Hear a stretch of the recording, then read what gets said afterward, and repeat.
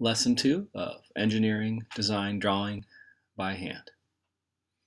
In this lesson, we're going to look at measuring and drawing objects using the underlying geometry of those objects to make the task of drawing them easier. So the first thing you're going to do is take your object of study, turn it around, observe it from all sides, get a good sense of what makes it work and what geometric shapes it is circumscribed within or otherwise organized along. When we're dealing with objects of design, we are almost always dealing with a surprising constellation of regular geometries. And that is, of course, because these objects of design are the evidence of the designer. And that designer has had certain rules of thumb or other habits of mind that have helped them to structure their composition, and we can use those on the reverse side to draw the object that has been made.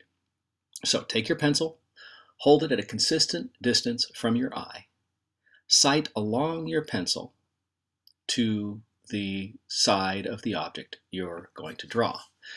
Compare the various sides and think about the proportional relationships, such as a double square or a triple square, that will help you to mark down accurately the dimensions of the object that you are studying. Use your thumb along the barrel of the pencil. That's the easiest way to sort of take a quick measurement by eye, and then translate that measurement onto your page.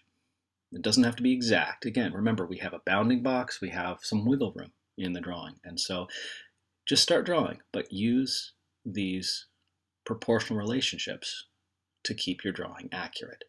The key here is about 4 units long, where 1 unit is the handle of the key, 2 units is the stem, and the last unit is the key mechanism. Now, once I have a set of proportional relationships that will structure my drawing, I can quickly start to mark out the shapes that guide this particular object. We've got 2 interlocking circles at the handle. We have a center line running down the haft of the key, along which everything is aligned. And we have, of course, the detailed, nitpicky little mechanism of the key itself. When you're drawing these lines, make them quick, repetitive. Find the subject you're drawing. Don't get stuck on drawing the first exact line. We'll come to that later when we do our visible and profile lines, when we insist upon the subject that we are drawing as having a certain definite shape and outline. I can work back in with an eraser and pull out some of those more hesitant construction lines as I work my way through the object I am drawing. The more complex the object gets, of course, the more diligent we have to be about keeping the page clean and erasing those construction lines as we go. As a rule of thumb, erase them as you need the space that they occupy or as they blur the outline of the object that you're trying to depict with accuracy.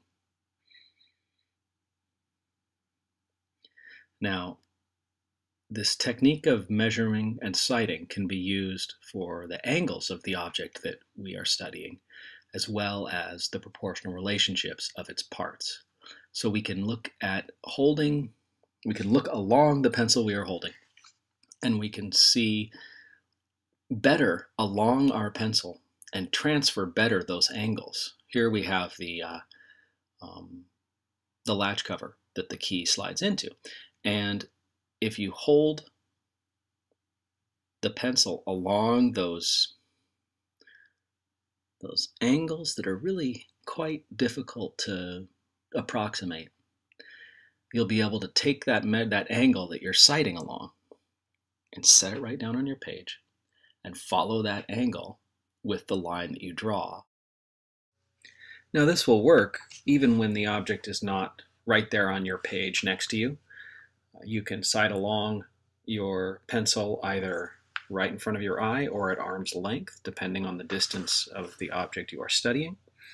In any case, try to work fluidly and quickly from vision to hand and back to vision. Keep your head up and your eyes on the subject of your drawing, and you will tend to find a good likeness in what you're doing. On the subject of angles and viewpoints, notice that my sketch of the latch cover is foreshortened compared to what you see in the camera. That's because I'm sitting in front of the drafting board looking obliquely at this particular subject. And that, of course, is one of the failings of the natural view of things and why we need to develop our ability to think orthographically about the subjects of our design. Thanks for watching.